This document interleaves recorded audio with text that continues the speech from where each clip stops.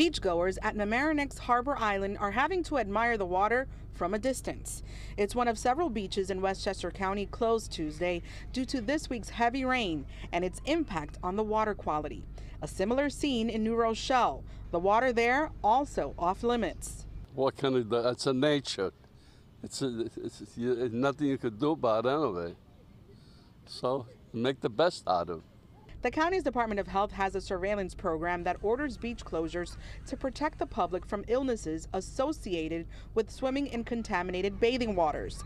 Bacteria is a recurring threat in the aftermath of heavy rain. They should keep it clean. We learned in school that they should. They were like putting oysters in the water to like filter out and keep it clean and stuff like that. And you know how in the Bronx River that they saw dolphins returning, so I think they should do that with like all types of body of water. But keeping the water clean is no easy task. Water samples taken from the Long Island Sound are tested every week and right after a storm at this laboratory, run by Save the Sound, an environmental advocacy group.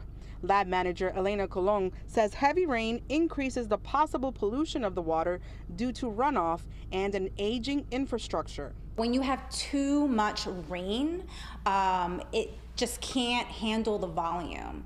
So at that point, it'll just kind of divert and you'll have raw, untreated combined sewage just going straight into the water body. The sewage and storm water goes through the same catch basin.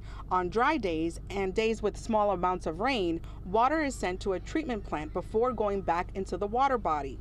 Experts say storm events are becoming stronger and more frequent. You have climate change, there are, just stronger, the magnitude of the rain events has increased. So that really makes a difference. A spokesperson with the county's Department of Health tells Pix 11 News, quote, "The break occurred due to a pipe that was at the end of its useful life and from pressure of rain.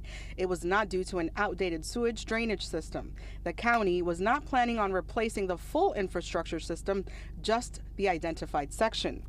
The environmental group suggests infrastructure upgrades and investing in grass and shrubs that can absorb the water like a sponge, a natural barrier before pollutants make it to the shoreline.